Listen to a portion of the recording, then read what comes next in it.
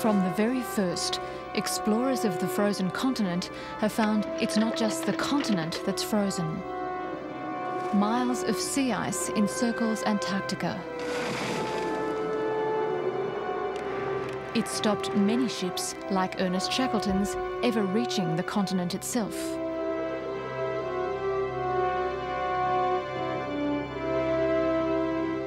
Only for a few weeks late summer does the sea ice break up and free the harbour at Mawson, Australia's oldest research base. Only then can you unload essential fuel and heavy cargo. By March, sea ice is again closing Mawson Harbour. Resupply becomes inefficient, then impossible.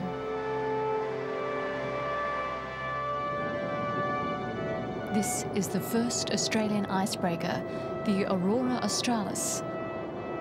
It will, it's hoped, get through the ice barrier early in the summer, where so many others have failed, and so extend the too brief Antarctic supply season.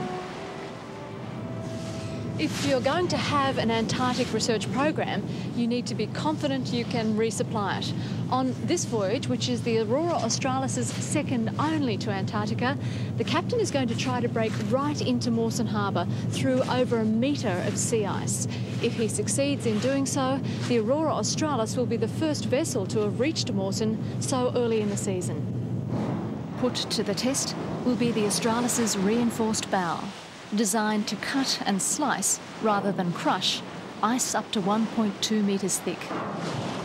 That's not much by international ice-breaking standards, but in a cost-benefit analysis, it was considered sufficient for Australia's needs.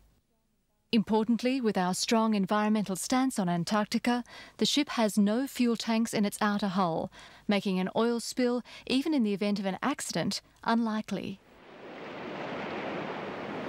4 of the 5,000 kilometres to Antarctica are through the stormy southern latitudes, the roaring 40s and furious 50s.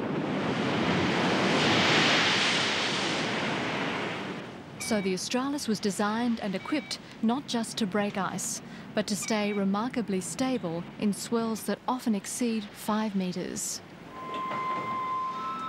That's important because there's a whole array of laboratories aboard, for everything from oceanographers to marine biologists.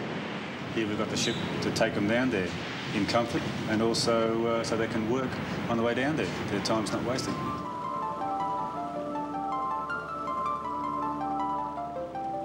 As we cross the Antarctic Circle at 66 degrees south, other science efforts aboard are also gearing up. Antarctic picture over there. Such as the hourly survey of Southern Ocean seabirds. 3 more Antarctic petrels. Are they new ones or have they gone around some? So that's about 7 Antarctic petrels and an emperor penguin, a couple of snow petrels, Cape petrel and a southern fulmar. And that's just in the 10 minutes of this hour that we've been watching. Oh, well, that's pretty good, isn't it? Not bad.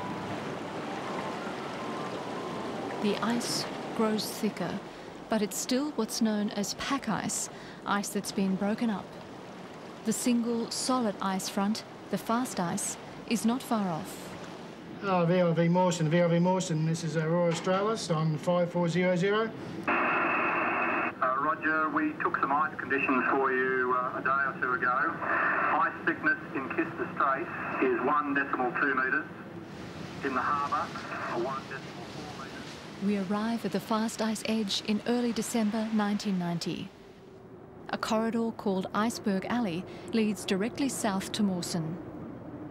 This is where the real ice-breaking begins, and almost immediately our speed is cut from the 13 knots in open sea to less than 1 knot. We're now 13 days out from Hobart, deep into the fast ice. That's the solid ice that this early in the summer extends 60 kilometres from the coast. The ice here is about 1.2 to 1.4 metres thick. That's slightly above the official capabilities of the ship.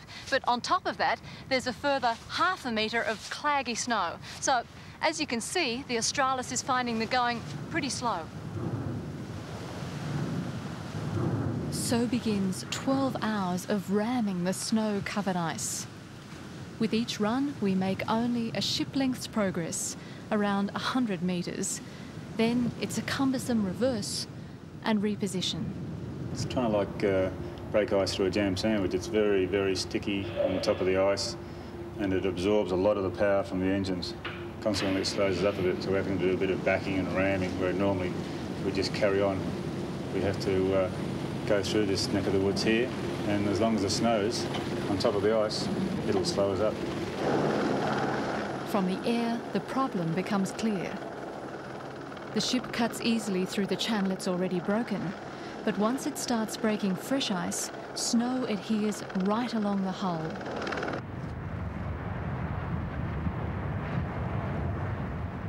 The Australis has made just 15 kilometres through the fast ice after 12 hours and huge amounts of diesel.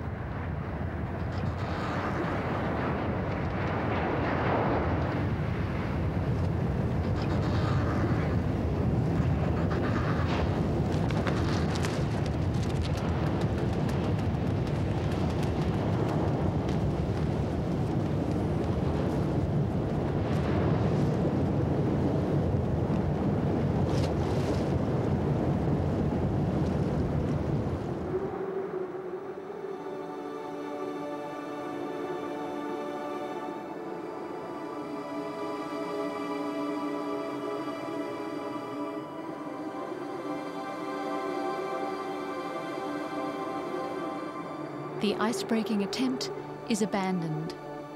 The ice barrier and the infamous Antarctic conditions, known as the A factor, have won again.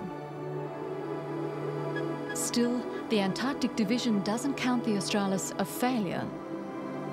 They'll reserve judgment on their new icebreaker for a fairer test.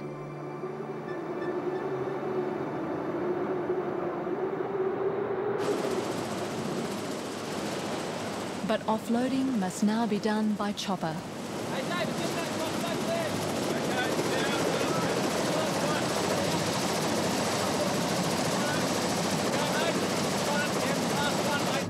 For the next 4 days, the 3 helicopters aboard run a constant taxi shuttle the last 60 kilometres into Mawson, ferrying expeditioners, fresh food and all the cargo their holds can carry.